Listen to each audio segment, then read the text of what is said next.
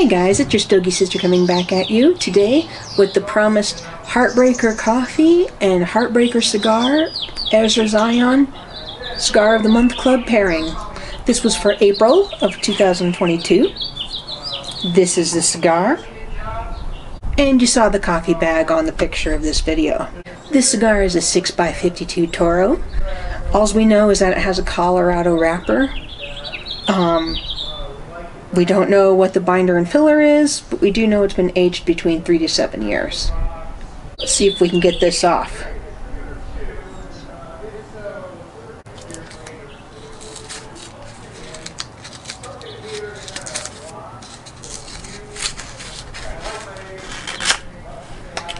Okay, it came off and only tore itself a little bit.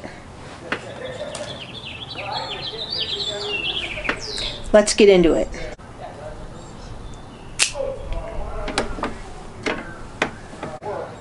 Cigar smells like oak and spice.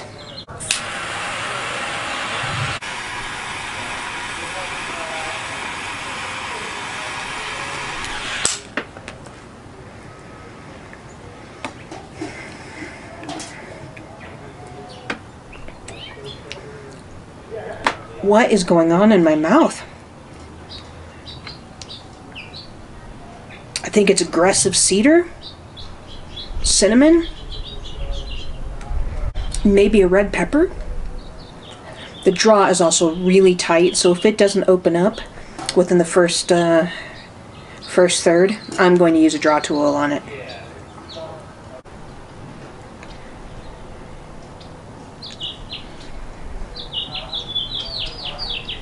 Yeah, there's definitely something stinging my tongue.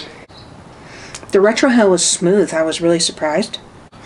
And the retrohale just brought out a generic wood. Now I'm trying the cigar first because if I drink coffee first, sometimes for me that can kind of skew the flavors of the cigar or make it more coffee forward than it normally is. Now, how I made the coffee. I brewed a double shot of espresso and threw in some just plain milk in it. I did not use half and half or 2% just whole milk and cold milk. I didn't froth up the milk this time. Now, I did take a picture of the shot of espresso in my cup that I'm going to put in the video here. And I'm putting that in because that crema, which is that light brown sort of caramel looking foam that's on top of the shot of espresso, is fantastic. That's what it's supposed to look like when you pour a shot of espresso. Okay, now, enough talk, let's try the coffee.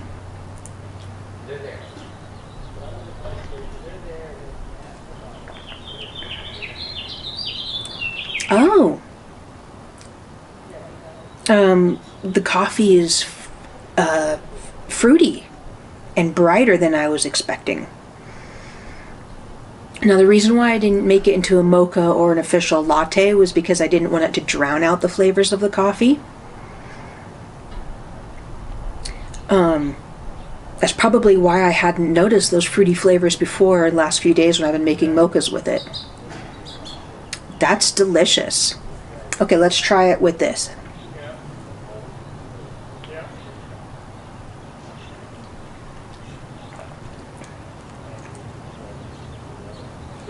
Like I said, you know, that corner tends to be wet as it is. That nail blows, that thing is Okay, I got citrus and a bittersweet chocolate. Back to that fruit. And the fruit is more like berry fruit, not sweet berries, not strawberry, but more of your tart berries. So it's a little bit bright and a little bit tart. But in espresso form, the espresso is taking the dominant flavor profiles in my palate over this cigar. It goes well together, but it is sort of dominating the palate.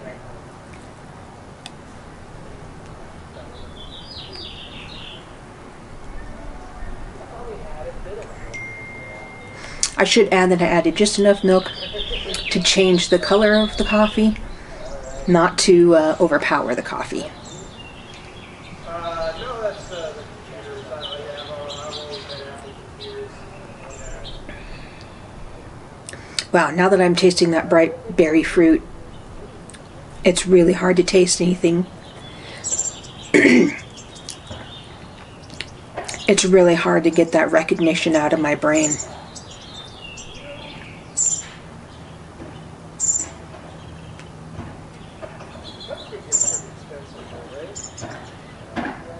The retrohale of the cigar brings out that berry and cedar. Cedar at the end of the finish. Okay, interesting. Now, I also brought out a root beer to try, which I'm going to do a little bit later after I finish the coffee. I know, weird combination, but I can't help myself. This is not going to be a traditional cigar review. I just wanted to give you an overall profile with the coffee. And if the cigar changes while I drink the coffee, I'll let you know. Otherwise, I'm not going to. So I wanted to talk to you about something that's been happening to many cigar reviewers, including yours truly. YouTube has been basically putting marks against people's channels and or disciplining channels for basically promoting tobacco products. Now, I am not a monetized channel. I am too small, and I try to be very careful with how I phrase my thoughts and expressions, especially in written comments. Like, some of you have asked me where to buy something, and I will say, I do not believe I can legally do that. You know, check online. Like, that is how I come across with it.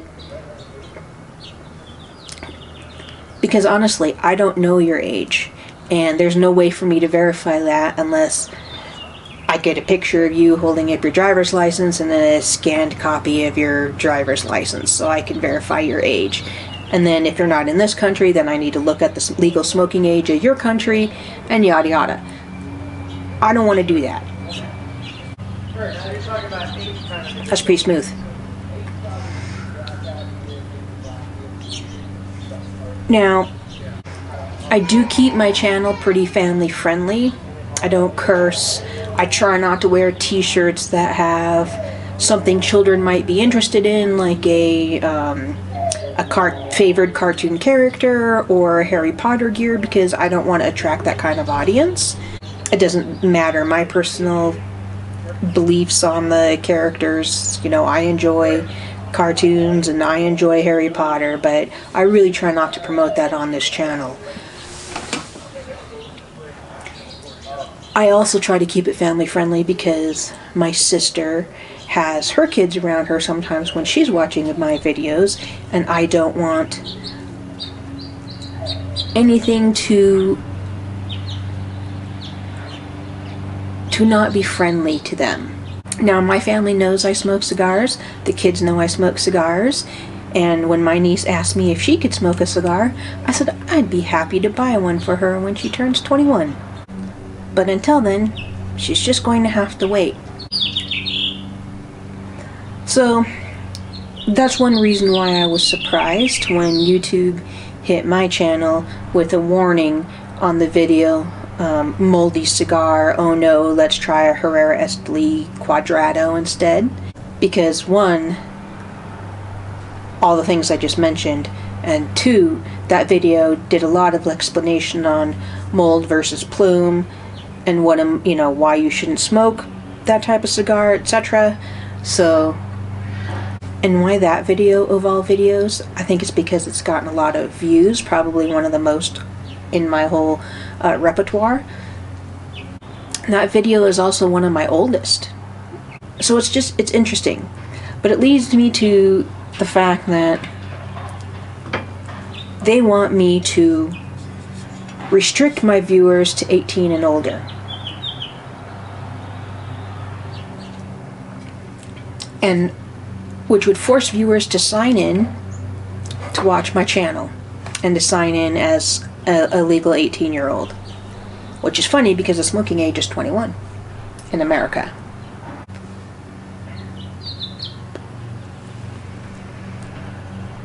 Okay, I'm definitely getting caramel with the previous spice flavors and cedar now,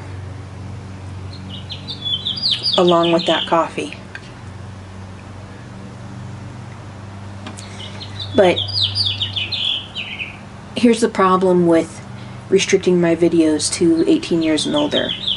One, it forces people to sign in, and two, most people that watch these channels are not signed in, and they're not subscribed viewers. So, and I know I was a culprit of that for many years. Well, not for many years. I will say at least 2 years before I made my own channel. 1 to 2 years. I watched a lot of videos without signing in. I just didn't create an account. I didn't want to with YouTube. I didn't want them to have that information. I didn't want to go through the hassle. So that means everybody's viewers are going to go down, and their views are going to go down. They're not going to get as many subscribers. And this is even for non-monetized channels. Now, I have heard one cigar reviewer, who is probably the largest out of everybody, has closed all his channel and deleted all his videos off of YouTube. Now, he was monetized. He did have sponsors and commercials on his channel and all that. And he obviously feels quite strongly about it.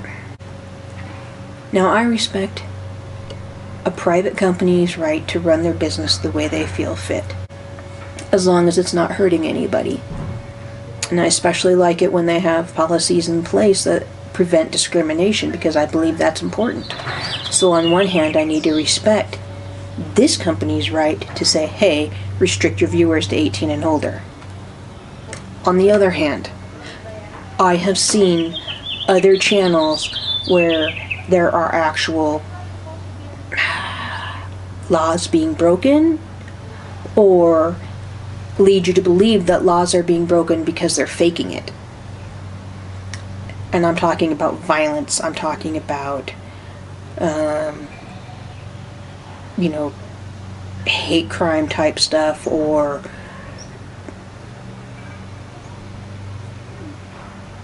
sexual innuendos, or, you know, all those kind of things that I don't want to get into. So if these channels are being monetized and they're not being punished, why am I? That's how I feel. On one hand, I respect their right to run their business. On the other hand, I feel like it's an unjust request. So, I don't know what's going to happen, guys. If I get another hit and a strike against my channel, it will be my first strike against the channel. I'm not exactly sure what all that entails. I'll have to go back and read the contract. But it could not be good for me. Let me know your thoughts and feelings on this. And I'll come back at the end of the cigar to let you know if there's any changes. Okay, guys. Gotta make this quick. The wind picked up again. Flavor profile changed after the first few draws. The cigar loosened up, and that intense spice and cedar I was getting was joined by the caramel, cream, and was that way for the rest of the cigar, with that spice just tapering right off. Was well balanced by the caramel and cream. Went good with the coffee, and it went good with a creamier root beer.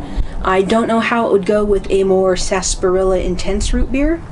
But there you have it. Thanks for watching the video. I do appreciate it. Please let me know your comments about what I was saying earlier. Moving forward, you may be required to sign in and be 18 or older to watch. We'll see you next time, and until then, take care of yourself, take care of your family, and take care of your neighbors.